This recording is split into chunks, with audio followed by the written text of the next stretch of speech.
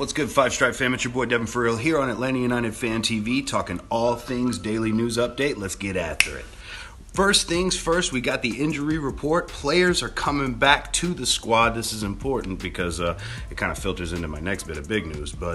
So players like George Bello returning to the first team training on Monday from his groin injury.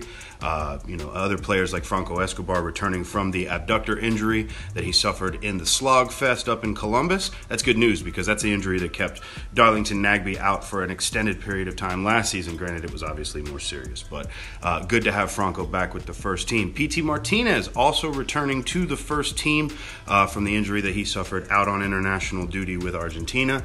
He came back in Tuesday to full training, so I don't know if he's a starting candidate for the match against New England, but who knows? He might start. If not, you get a Tito start. But it's good to know that PT is back in full contact training with the starting 11 up in Kennesaw with the squad. Or up in Marietta, excuse me, at the practice squad. So, other bit of news: Florentin Pogba back from his hamstring strain.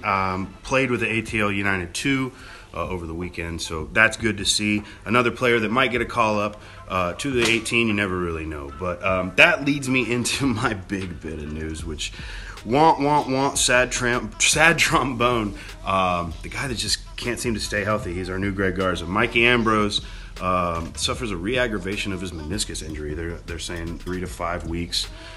Better part of a month for a guy who had recently solidified the left wing back role. It's a sad thing to see because he was really looking good outside of that one performance at Monterrey where he was played out of position. I mean, he had really solidified himself in that role. So that brings you to the good news that George Bello is back training with the first team. So with that being said, and the options being Breck Shea, George Bello, not really sure what else. I mean, I guess you could play Michael Parkhurst in a spot at left. I don't know. I wouldn't do that.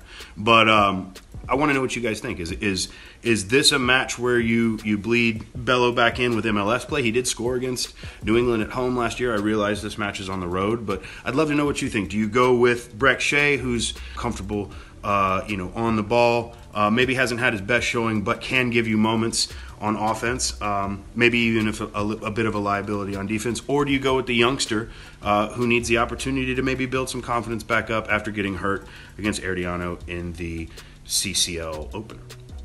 What do you guys think? It's interesting. This is a very, in my opinion, a crucial match, to kind of right the ship. It's been a rough start to the season. Technically, in the Eastern Conference, we are the lowest team on the totem pole. And in the West, it's Portland. So, two teams that played for MLS Cup, played deep into the season, didn't really have much of a preseason, are both at the bottom. Of course, Atlanta United had their extended run in CCL, which made a fixture congestion. But there's none of those excuses this week. You've had a full almost 2 weeks to train since, like I said, the Slog Fest in Columbus. So what do you guys think is going to happen?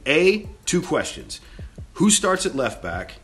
Second question, do you start PT or Tito? Obviously, like I said, PT coming back from the injury that he suffered with Argentina, just returning to first team training on Tuesday.